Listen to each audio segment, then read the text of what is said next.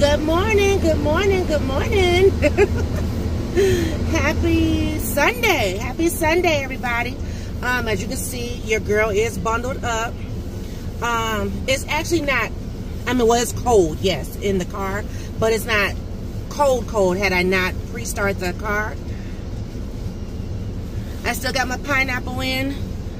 It don't look too bad. I gelled up my sides, got my little headband on, got my gloves on. Yes, my gloves don't match my scarf, that's okay. I have a leopard print sweater, so I decided to bring my leopard print scarf. Normally I would bring like my black and white scarf, but whatever. I'm trying to coordinate. Got on my little black wooden earrings. I got on a black and natural wood beaded bracelet today. And I have on my winter coat. Yes, your girl got on her winter coat, and it's all the way zipped up. I have like little, what's that, fleece around the collar part, so it keeps me all nice and warm. Yes. So it's 10:45. Church starts at 11.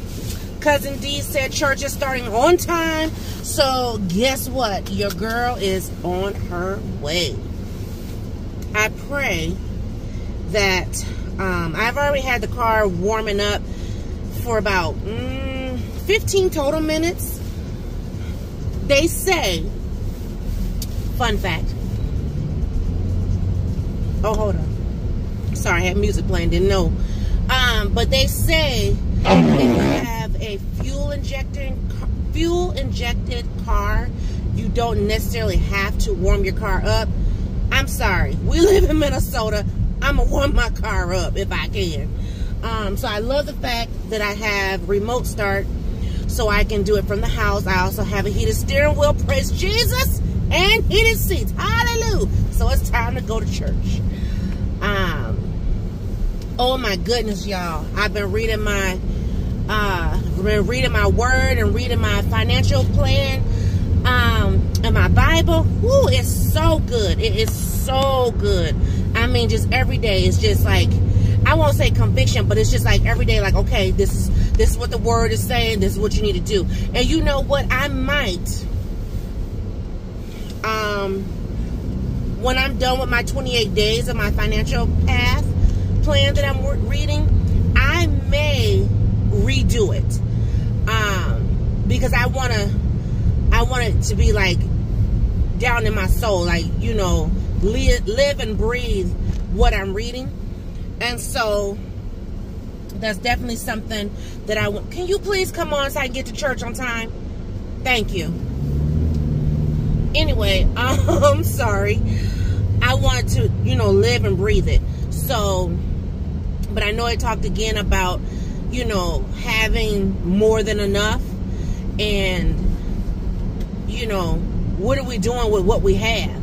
You know, how can we want more if we don't even do what we need to do with what we have, right?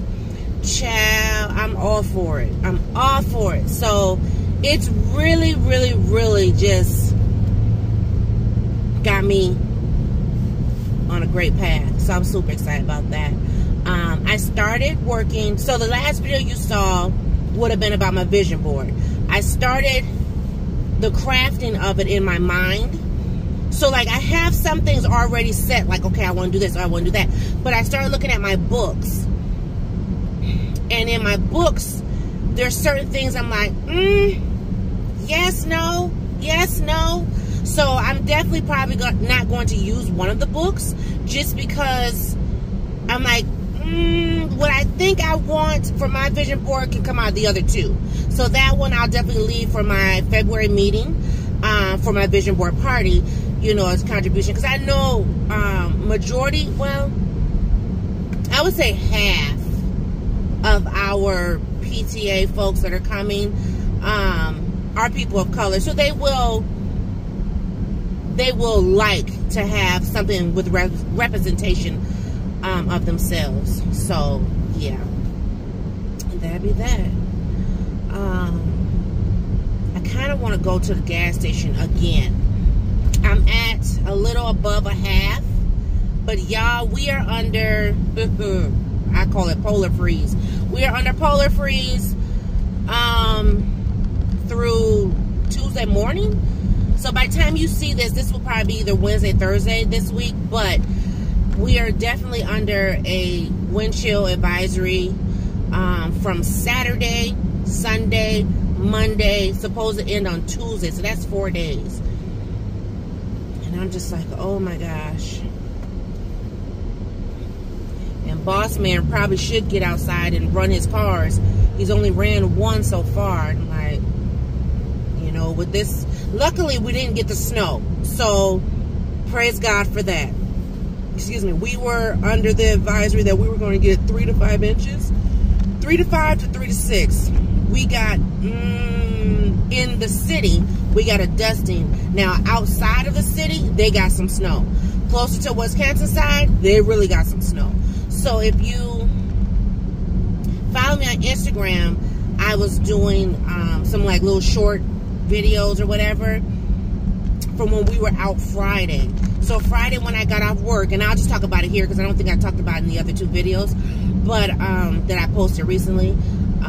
But Friday, the storm was rolling in. And so we ended up Friday going to get our toilet and our toilet seat. And then, of course, we had to get some groceries. Because I was like, okay, if we're going to pull the freeze, I want to be in the house. Well, then, sorry. Hold on.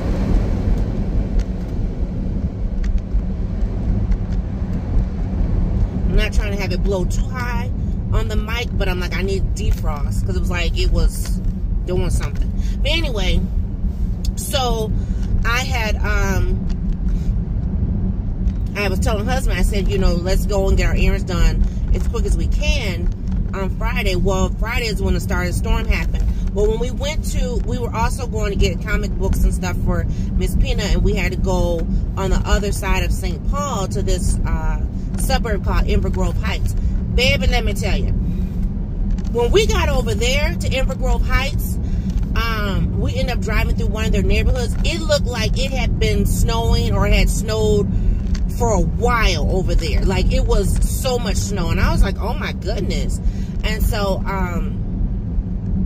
you know, I was just like, okay, you know, let's just continue on. Let's get up out of here. So boss man was driving because it was just a lot of snow. But like, it was foggy. And I was recording like the planes up in the sky, because you could barely see the planes coming through the clouds. It was something else. I know folks who had been traveling and came back, they probably was in a culture shock of the cold, because yes, it was super duper cold. It was 10:52. Lord, let me make it on time. Jesus, let me make it on time.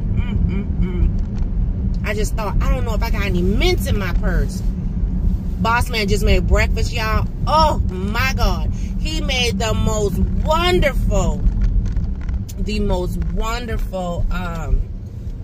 omelet this morning.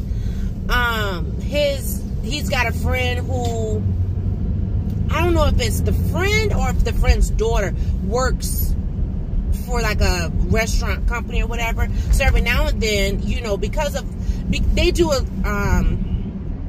is it called barter system? I'm thinking it's the barter system. Well, anyway, my husband and his friend, when they get stuff more in abundance, they share. So like, there was one time where he got like all these like bags of Doritos, you know, the little small bags that you do like the walking tacos in. He gave us like a plethora of those twice, matter of fact, because we got the regular and the Cool Ranch.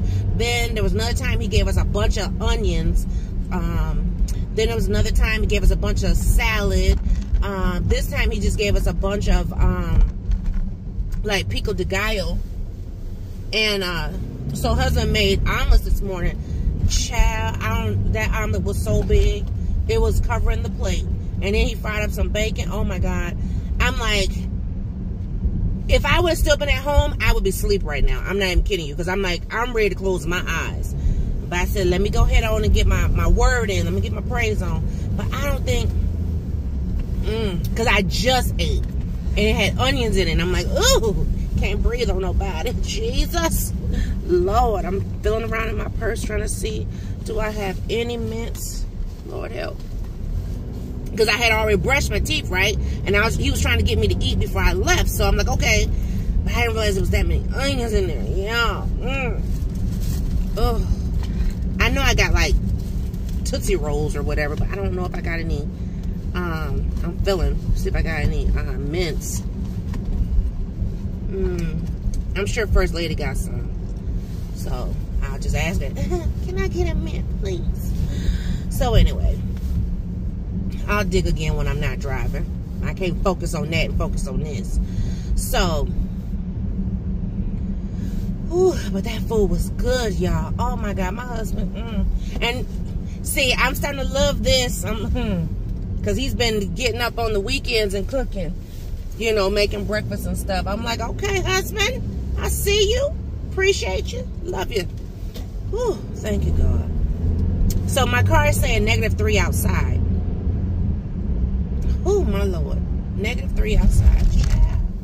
When I tell you cold, this is the kind of cold that if you hit a wrong pothole, you will bust your tire. Because it's just that daggone cold outside. I'm just saying. I'm just saying.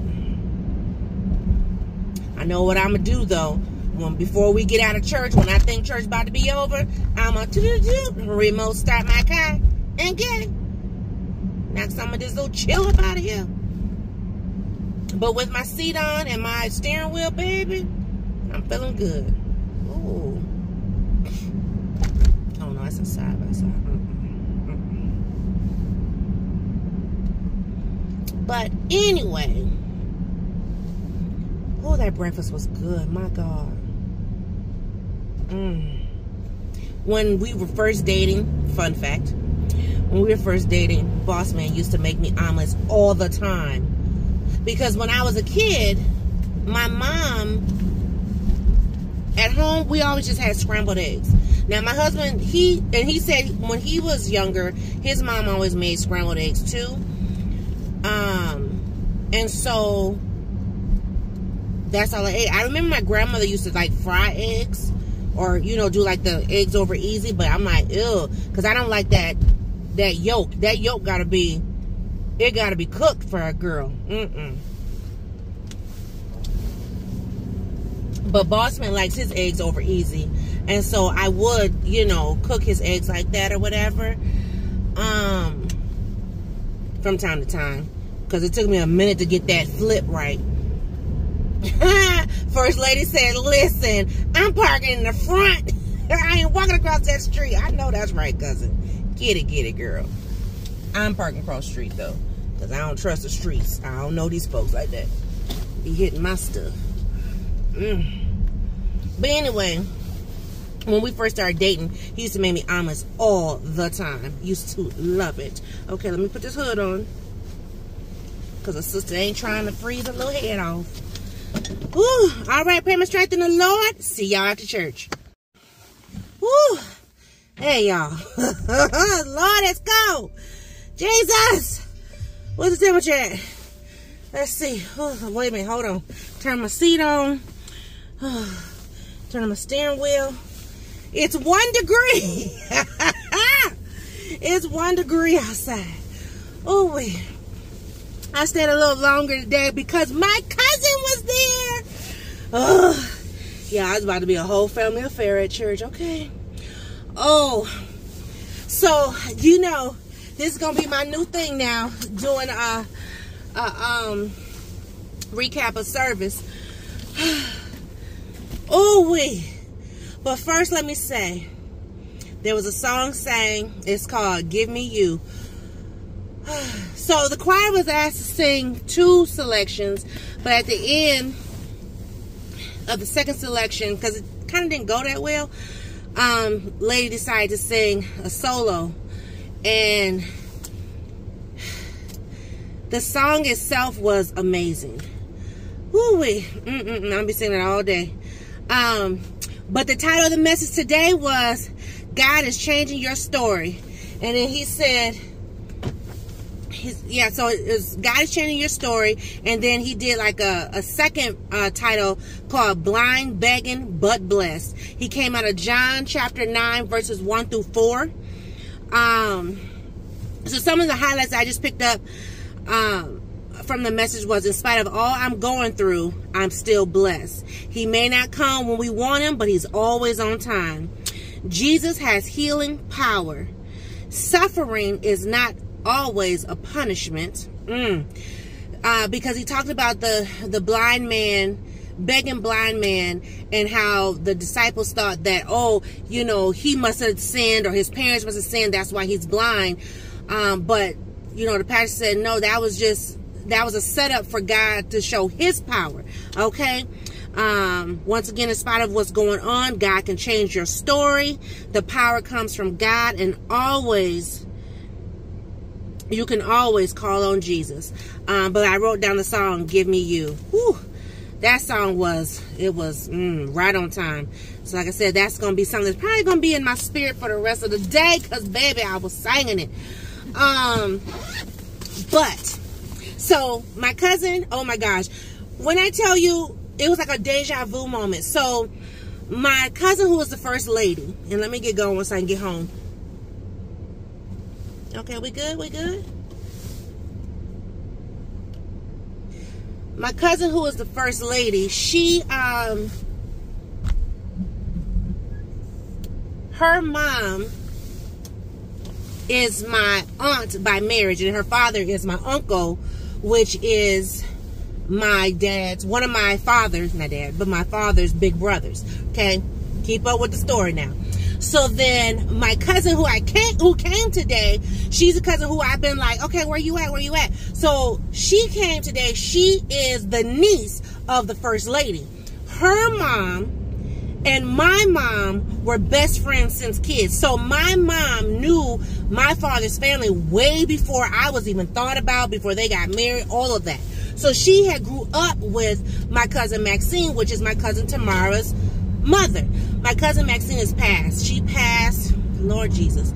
My cousin Maxine passed the same day that I got engaged in 2005, January 10th. I'll never forget that. But growing up, like I said, my mom and Maxine, they were best of friends. And then, of course, my cousin Tamara and I, we are 3 weeks apart. We are both Scorpio. She's an October, I'm a November Scorpio. But we grew up as best friends. So like as we got older, became adults and had kids and stuff like that, we would always go over to my uncle's house, which is Tamara's grandparents' house. And my aunt would always be like, oh, look at y'all sitting up there like Ruthie and Maxine, you know, stuff like that. And so anyway, I had kind of like a deja vu moment, because I was sitting there like, oh my goodness, you know, Tamara and I, we sit up there like our moms, and then my cousin, who's the first lady, she's sitting up there like she's my aunt, you know, because she has the same kind of stature as my aunt who passed away. Because my aunt who passed away, she just passed, what, a year ago? Yeah, I think it's been a year. But anyway, so yeah, just, it was kind of like a deja vu moment for me. But anyway, and she had her newest grandbaby with her, because she has 2 granddaughters. And so we were just sitting there, you know, just, and it was so funny because she sat in the back of the church. Now remember, if you remember, when I first started going over here, when my cousin came in, she saw me, she was like, why are you sitting way back here? Come up here. She had me sit way up at the front. So when I walked in, I asked my cousin Tamara, I was like, why are you sitting way back here? And she was just like, well, you know, I got the grandbaby and I got all this stuff. And I said, well, you know, the first time I came and sat in the back, I said, I had to move all the way to the second row. She said, are you kidding? I said, no, I'm not. Next thing you know, so I went up. I wasn't on the second row, I was on third row, because my first lady was on the second row. She turned around, gave me a hug and all that stuff, and, you know, we chatting. She must turn around. She still saw her sitting there. She said, come up here. Because she's kind of like I said, she's her aunt. But when her mom passed away, she kind of took over being like a mom figure to her. So, you know, she took her under her wing. She was like, no, And mind you, when my cousin passed, when my cousin Maxine passed, I mean, my cousin Tamara was an adult, but, you know, she was still young. I mean, you know, because that's been, oh, Lord, 19 years ago. So, and we're both 47. But anyway, it was a good message. It felt good to be there with family. I got to hold the little bitty baby. Y'all, I have not held a little baby since, oh my God, who's the last baby I held? Was it my grandson? No, I've held a baby since then, haven't I? I don't know, but she was like, here. I was like, I felt like, I felt like foreign, like this is a little bit, but the baby was so precious. So like I said, it's her grandbaby, her first daughter's child. And I was like, she's so precious. I said, she don't make no sound. She said, oh, she makes sound. She just was being good. But it was just, it felt so good just to be around a brand new baby. So the baby, her granddaughter, is my, let me think now, fourth cousin. So, okay, so I told you I have a lot of family on my father's side. So my first lady, I'm saying I haven't joined yet. We'll talk about that in a second. But I haven't joined yet. But my first lady is my first cousin, okay? She is the aunt of my cousin Tamara. And Tamara is my second cousin because her mom, Maxine, is my first cousin. But the baby is my fourth cousin. When I tell you, I'm telling you, we got generations on top of generations through this family. It just felt so like, I mean, she felt like a little baby there. I was like, oh, I mean, she was so pretty. She didn't cry when I held her. And I was like, hi, Pumpkin. And she was just, you know, I'm like, oh, I miss little babies. And now I'm getting a little emotional because, you know, it is Miss Peanut's birthday month. And I'm just like, I miss when my baby was a baby. Now she's bigger than me, taller than me and stuff. But anyway, so the pastor did come over, Pastor D. He came over, and because somebody was like, oh, you need to come on over and this and that and blah, blah, blah. And this lady was, you know, talking to me and you know, and so she gonna say, my customer gonna say, we coming. And I said, I said, I've been coming. You just started. She was like, well, you know, I had to handle business at the old church. I said, oh, okay. And then she asked me, was mom and dad coming? I said, nah. I said, because they're loyal to their church. I said, dad don't leave until a church is like diminished. And I mean that. Like, he's only, I'm trying to think. I don't know if dad went to a church prior to going to the church I grew up in. But the church that I grew up in, dad was there till the doors closed. Then he, you know, well, they're closed. Then he went to the other church, and that was the church that baby girl was baptized in, as well as, was Miss Peanut baptized there too? Let me think. Yeah, so both my girls were baptized at the same church, so many years apart. But anyway, and dad stayed with that church to the point of even when that church ended up selling their building, renting out another space, all of that, and then finally shutting down. And then dad is at the church that they're at now, and dad loves his pastor. Dad ain't going nowhere. Child, he ain't going nowhere till the Lord come home, because that church, I don't believe, will ever get to a point of, you know, closing. So yeah, he's loyal to his church for real. He's not leaving. And mom is the type of wife, my dad is the head of the household, so when he say go, that's when they go. So anyway, yeah, they ain't coming. But anyway, she was like, yeah, we're coming. I said, oh yeah, we coming. And so then pastor came over, and he was like, now I know y'all might thought I was talking to you. And she was like, you know, cousin, I'm coming, you know, and this and that. She said, I just, you know, I'm taking my time. I want to be led. And he said, yeah. He said, I want you to be led by the Spirit. He said, I don't want you joining out of emotion. He said, when you are ready, he said, you hear the word of God, he said, then you will come. And I said, that's right. I said, and that's what I'm waiting on. I said, but, you know, in the interim, while I'm waiting for God to move and to speak, I said, I will be here. Can you get out my way, please? Thank you. What we doing? Anyway, so, and he was like, yeah, he said, and I'm going to preach on that too. He said, so y'all just keep coming. That's what he said. Y'all just keep coming. He said, but yeah, he said, I'm going to preach on that too, about listening to the Spirit and not listening to emotion. And I'm like, I know that's right. And he said, I don't do nothing without, you know, God say so and this and that and da-da-da. And so I was like, okay. So, I mean, Cousin D got it, you know, he knows not to push us because, see, my cousin and I, we Gen Xers. We are Gen Xers. So, you know, I mean, we raised by the boomers, but, you know, we still got our own minds, too. But, I mean, he know. And I think, you know, First Lady had said, hey, don't push them. Let them, you know, join on their own. And so, yeah. But church was good. Nonetheless, church was good. Y'all, even coming out in this sub-zero weather, You know, and he even talked about that too. He said, I know it's easy to come to church when it's 80 degrees. He said, it's not so easy when it's negative. He said, so I appreciate y'all. You know, y'all keep, you know, rocking with me. I'm keep rolling with you. He said, now I know what it meant, what the pastors meant when they would see rain or snow or, you know, severe weather, whatever. They would start praying about, you know, they hope that, you know, the members would still show up. He said, because I was at that point this morning myself. So, but yeah. So it was good. Y'all know me. I'm going to keep it real. I'm going to keep 100. The other thing he talked about that I didn't write down, because at that point I was like intentively listening, but he talked about, you know, being content with being content on what we have and not trying to get what other folks have. And he said, you know, God won't bless you if you not content with what you currently have. He said, if you got a house, it may not be a big house, but it's a roof over your head. Be content with that. He said, because if you constantly complaining or you vying for somebody else's, he said, God not going to bless you to get to that next level. He said, so, you know, God look at, you ain't taking care of what I already blessed you with, so how I'm going to bless you with something else?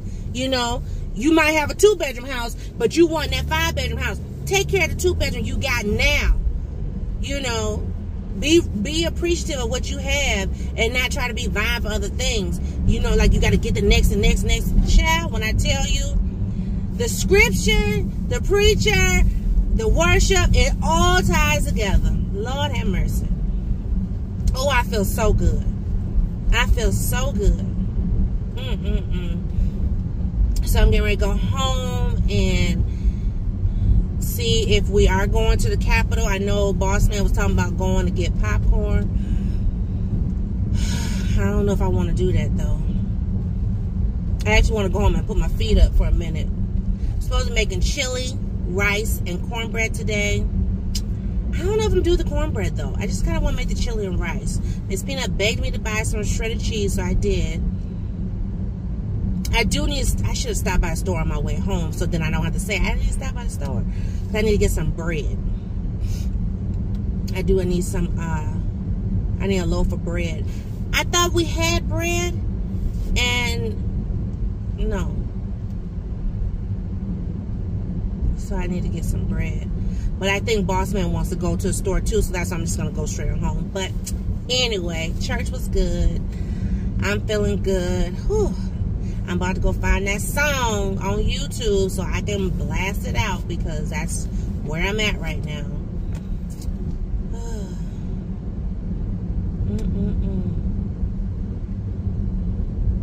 So, thank you guys for... I'm trying to figure out what's going on. I mean... This person behind me was getting ready to go around me because the person in front of me is going very, very slow. But there was an oncoming car, so then they had to swing back. Child, people be ignorant, to say the least. And mind you, that road that I was on is 20 miles per hour. So I think we probably always doing about 25. But quit trying to push people down the street. That's what was happening Friday night when it was really bad weather. Crazy.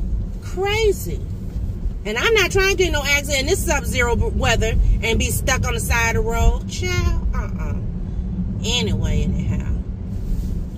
But y'all be blessed. Have a good week. If I don't talk to y'all again, have a good week. Have a good week. I'm going to go home, edit this video, and have it already prepped and ready to go. And I'm going to go and finish y'all having the rest of my 3-day weekend. I got one more day to relax. So, y'all be blessed. See y'all in a new video. Bye, guys.